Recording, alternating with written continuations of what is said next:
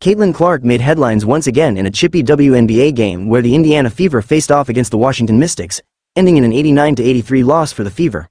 The highly competitive matchup took an intense turn in the second quarter when Clark found herself in a physical altercation with Mystics guard Julie Vanloo. The incident began as Clark, known for her aggressive style of play and impressive on-court vision, tried to get into position to receive a pass from a teammate. Vanloo, equally determined to disrupt Clark's rhythm, engaged in a shoving match with the Fever rookie.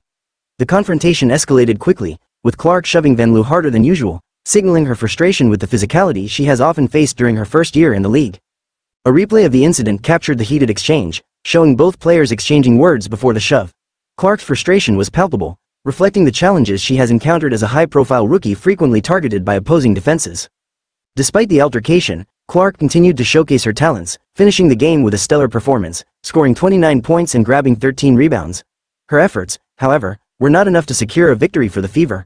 On the other hand, Julie Vanloo contributed 13 points and 2 rebounds for the Mystics, playing a crucial role in their hard-fought win.